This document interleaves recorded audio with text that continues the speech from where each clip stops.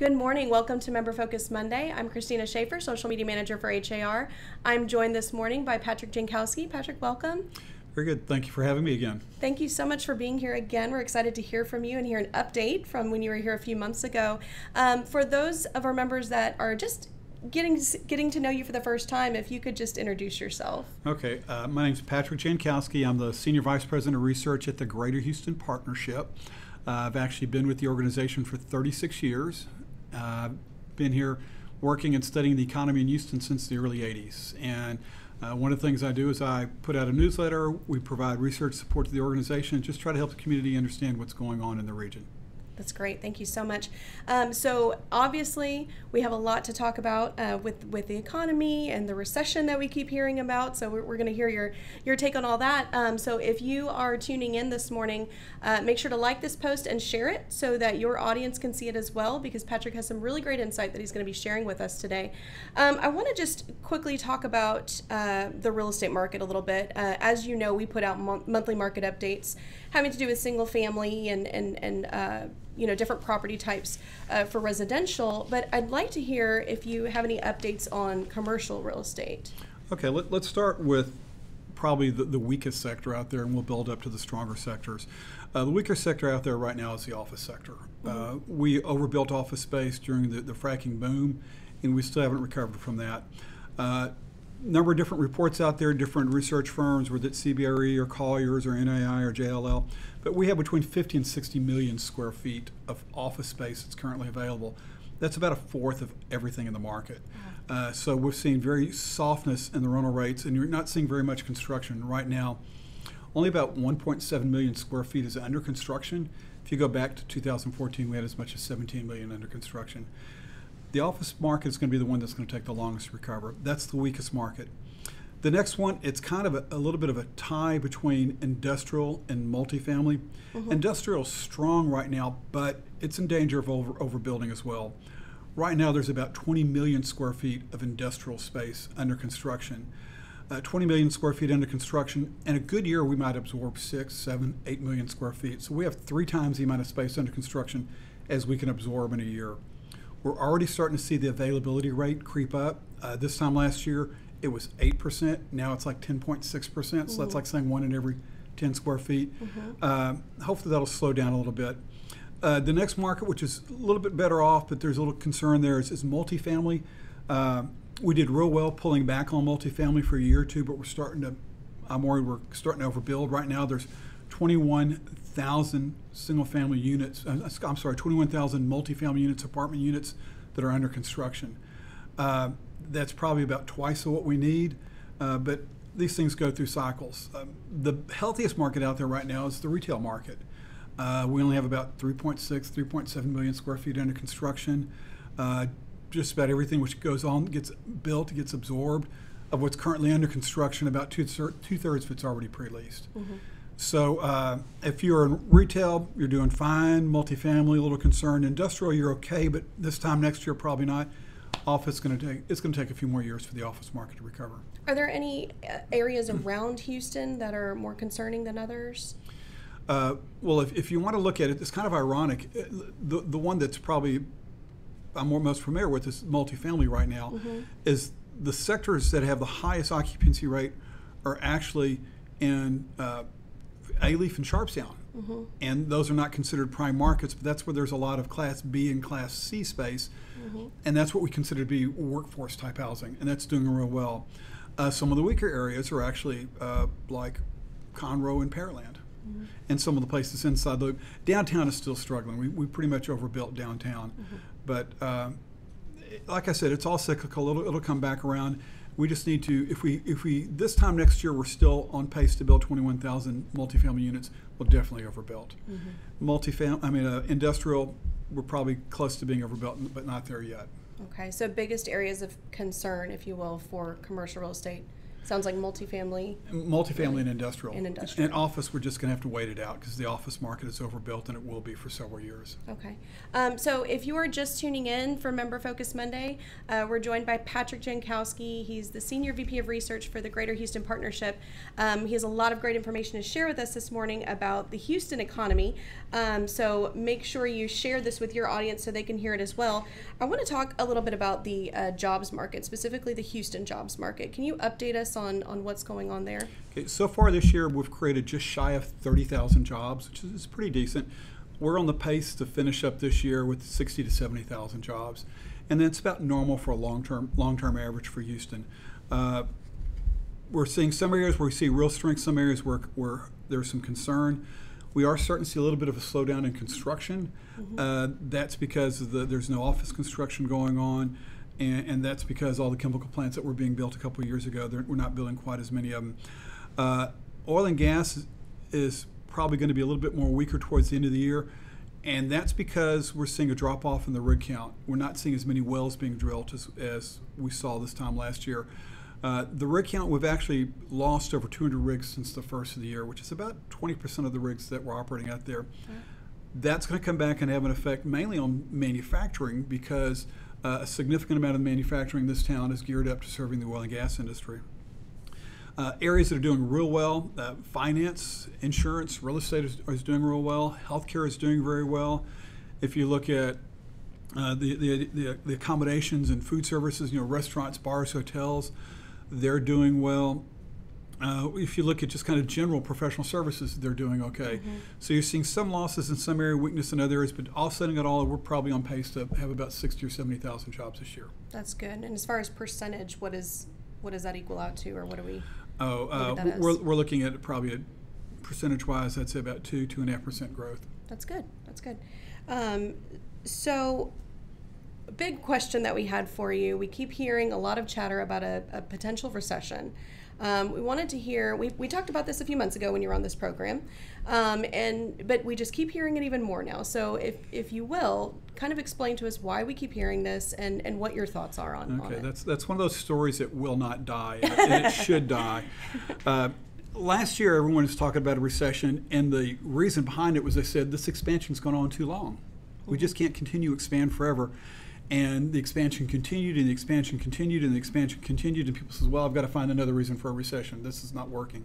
It's kind of funny. A while back, when Janet Yellen was still head of the Fed, a reporter asked her, Ms. Yellen, don't you think this expansion's gone on too long? Aren't we overdue for a recession?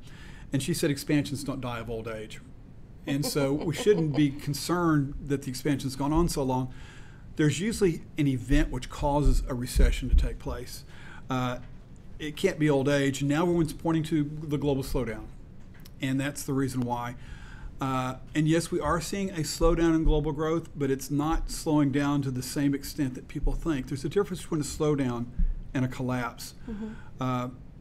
We are looking at growth this year globally of about 3.2%. That's down from previous years where we had 3.6 or 3.8. But what's not getting reported out there is if you go to the IMF, you go to the OECD, Organization for Economic Cooperation and Development, you go to the World Bank, they're actually showing a slight uptick in growth this year. So the downturn is in 2019, but an uptick next year. And yes, the slowdown in global growth has some concerns. It's probably a bigger concern for Europe because more of Europe's economy is geared towards exports. But you'd be surprised. How much do you think the U.S. economy is tied to exports? Oh, I don't know. It's only about 12%. Okay. And so you consider only 12% of our economy is tied to exports, and then what fraction of that is tied to China? So yes, we'll have some slowing down, but it's not going to send us into recession. There has to be an event which pushes you into recession. Okay. If you look at previous recessions, you can go back to 2000. Let's go back to 19. We had like a dot-com bust. If you remember when the dot-com bust, that was something which brought on a recession. If you look at the housing bubble busting, that brought on a recession. You've seen recessions brought on by high oil prices or a spike in oil prices or high interest rates.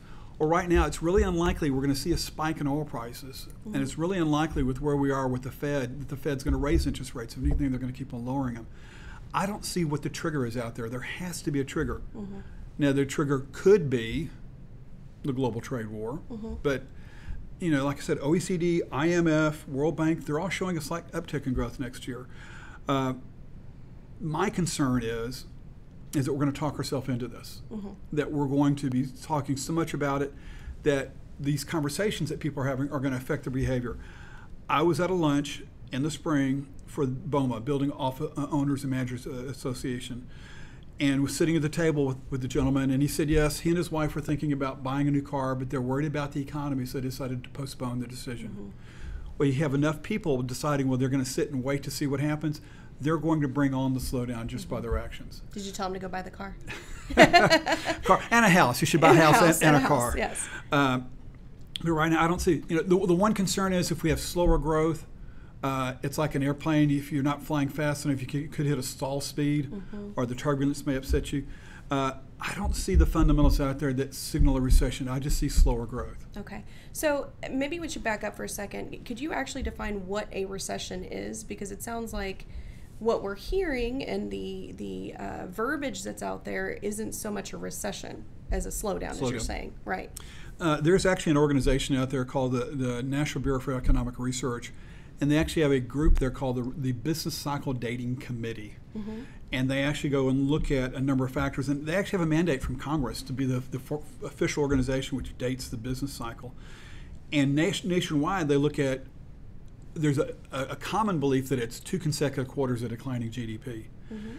But the Business Cycle Dating Committee, when they're dating the entering a recession, the ending of a recession, they look at a number of factors. They'll look at GDP, they'll look at retail sales, they will look at income, they will look at employment, they'll look at wholesale sales.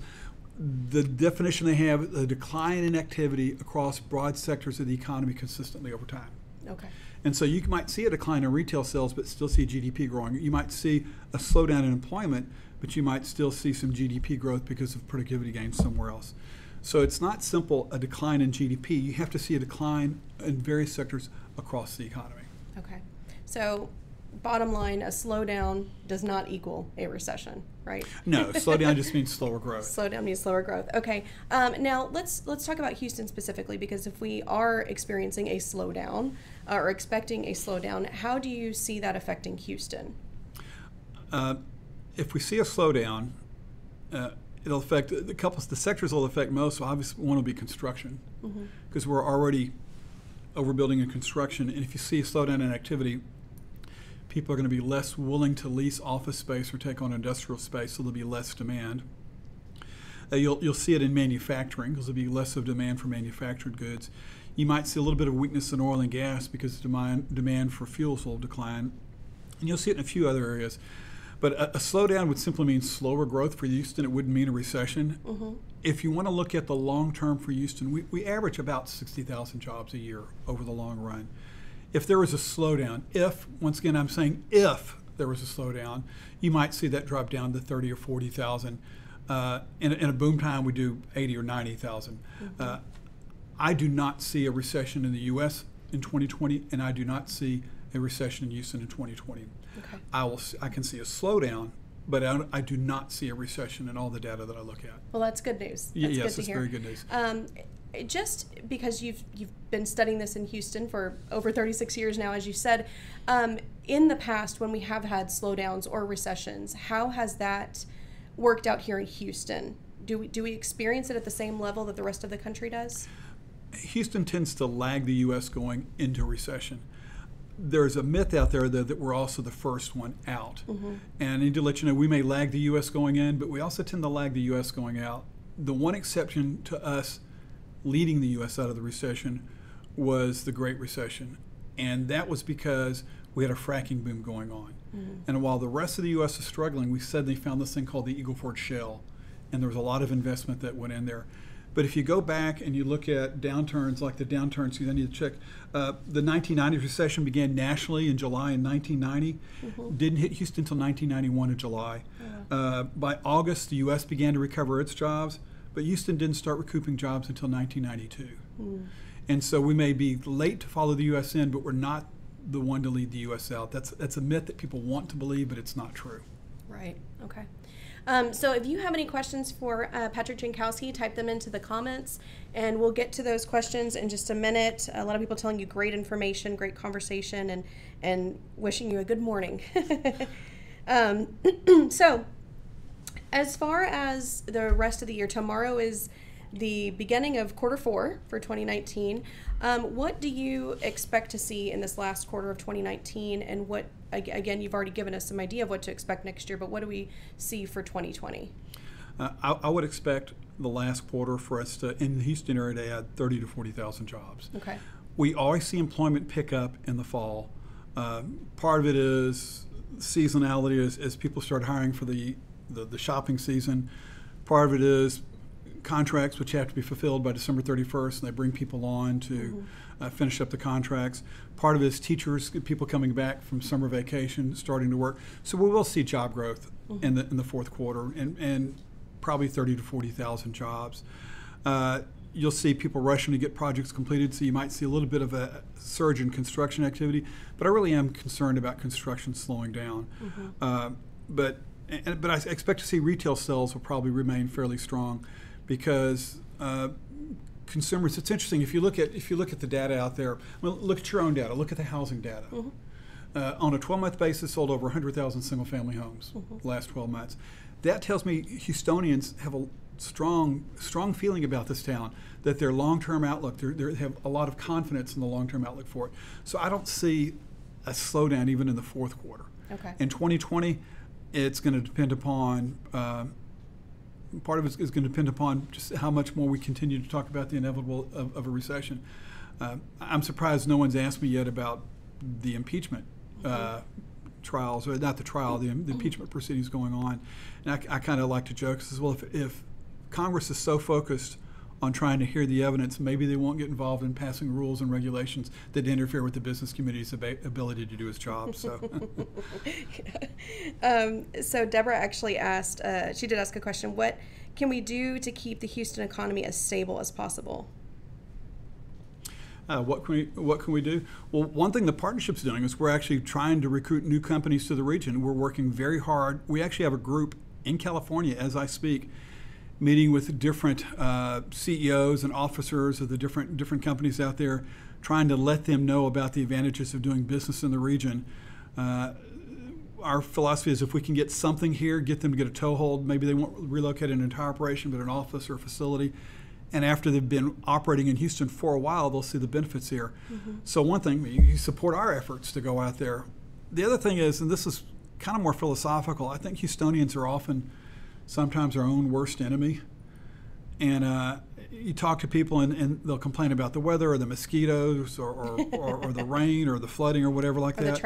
Or the traffic. And we shouldn't be talking our town down. I mean, this is a great place. You think about it, if you want to get some idea, since 1989, the population has just about doubled. We've added 3.4 million people. The city wouldn't be going, or this region wouldn't be growing if it didn't have something to offer. So if was it Deborah? Deborah, don't talk the city down. Tell your friends not. Next time you're in a party and someone starts to complain about the traffic, just let them know. People who are in traffic at 8 o'clock in the morning, they're on their way to work. Yeah, they have jobs. So that's a good thing. If there was no traffic on the freeways, that would mean that people were sitting at home surfing the internet looking for work. Yeah, that's true. That's very true. Thomas asked, you mentioned in the impeachment proceedings, Thomas asked, what about the election effect on housing? That's a good question. I haven't thought much about that. I think that the two things that are going to have the biggest effect on housing, and one is whether we continue to see interest rates slip, which would be a good thing for housing, and also the consumer confidence.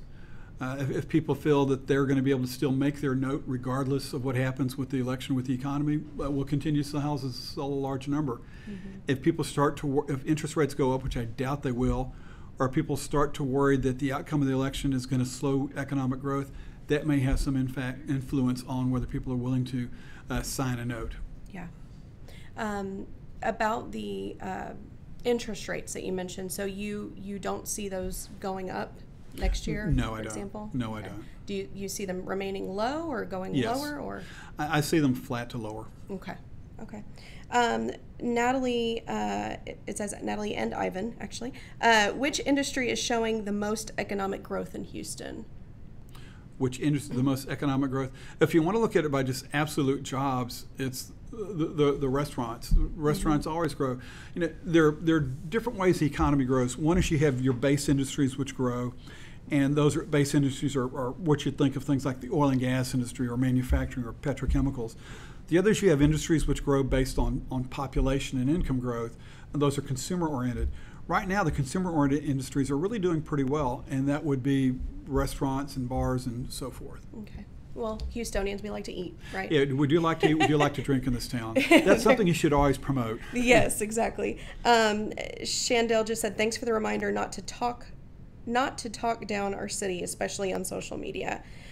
Steph said, historically, people slow down in buying during election year because they fear the unknown. That's a valid concern. You fear the unknown, so you're going to sit in your wallet and you're not going to write as many checks or make as many transactions. And I can see that. The thing is, regardless what happens with the outcome, the U.S. economy is still the largest in the world.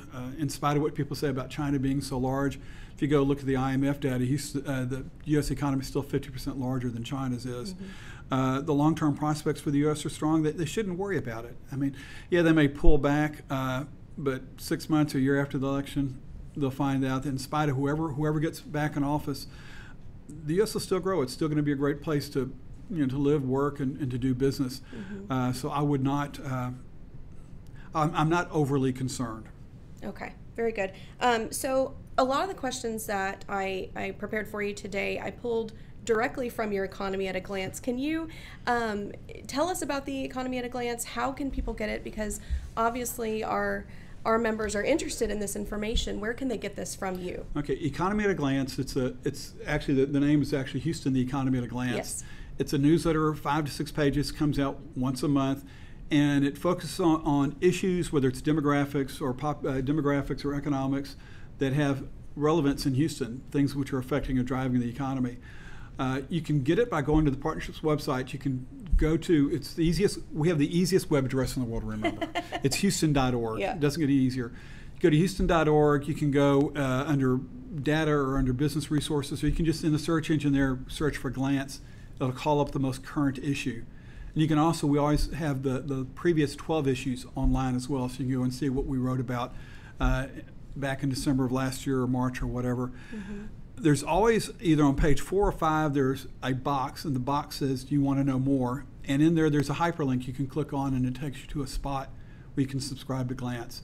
You just need to look for the little box that's usually at the very end of the document, and in it, there's where the hyperlinks are where you can subscribe. And I encourage you to do it. It's totally unbiased. We try real hard, and we have a philosophy at the partnership. We want good information out there. We want factual information out there. That way, if people have good information, they're more likely to make better business decisions. Absolutely. And so that's what we're trying to do with Glance, is provide good information to help people make better business decisions. Very good. Thank you. I always look forward to it. I get excited when it hits my inbox. Thomas asked a question about interest rates. Will interest rate follow world trends further down? There's some discussion about that. When you're seeing all the other central banks lowering their interest rates, is the U.S. going to have to follow suit to remain competitive? Mm-hmm. That I really don't know. I really, to be honest, I really don't have a good answer for that. Okay. Okay. So it looks like all the questions at this time from our members. Do you have anything that you wanted to add? No, just realize, don't talk ourselves into a recession. Don't keep on. If we keep on saying it, we'll believe it, and it'll influence our behavior. And we've been having this conversation for 18 months now, and it still hasn't come to fruition. Right. So. Right, and that makes sense. Like you're saying, we just keep talking about it, but it's not happening, so maybe it's not happening. Yes. Right, very good point. At some point, there will be a downturn, sure. But looking at the data that I see now, I do not see where the trigger is for that downturn. There has to be a trigger. Mm-hmm. If I can, just real quick. Absolutely. In the 69, the 70 recession, mm-hmm. that was caused by interest rate hikes and physical austerity. We were pulling back from the spending on the Vietnam War. The 73-75 recession was a stock market crash and an oil price spike. Mm-hmm. The 80-82 recession was interest rate hikes and an oil price spike. The 90-91 recession was consumer pessimism and an oil price spike. You're hearing a theme there about an oil price spike. I really don't think we're going to see an oil price spike. The 01-02 recession, the dot-com bust, and weak business investment. The 08-09 subprime mortgage crisis. There has to be a trigger, and right now I don't see what that trigger is. Okay, that makes sense. So I think kind of the big theme of this is slowdown does not equal recession. Yes. And we're waiting to see if we see a trigger. Yes. Right. Okay. Well, before everyone tunes away, we do want to do our final drawing for HAR Engage, our real estate conference. If you haven't been following this, every week this month we did a drawing for a $50 Supercenter gift card, and to be entered in the drawing, all you had to do is purchase your ticket for Engage. So Patrick's actually going to draw for us. Gotta love that sound effect. And if you want to read it for us too, that'd be good. Okay. Yeah, if you can. Let's see. Rebecca Haga, H-A-A-G-A. Rebecca Haga. So Rebecca, you have a $50 Supercenter gift card coming your way. And for everyone else, if you have not registered for HAR Engage today, September 30th is the last day to get your ticket at a discounted rate. It is $159. Tomorrow that pricing goes up to $209. So if you're looking to save $50, which who isn't, right? Get that ticket today. Patrick, thank you again for coming on. This has been wonderful. And we were talking beforehand. I think you're just going to have to be a series regular here. Anytime I can share some insights which help the real estate community, I'm glad to do it. Thank you so much. And it looks like all the questions we had from them, just more people thanking you and saying great information. All right. Well, that's it for this Member Focus Monday. We will be back next Monday at 9 a.m. with Congressman Dan Crenshaw. So be sure to tune in next Monday at 9 a.m. Have a great week. Bye-bye.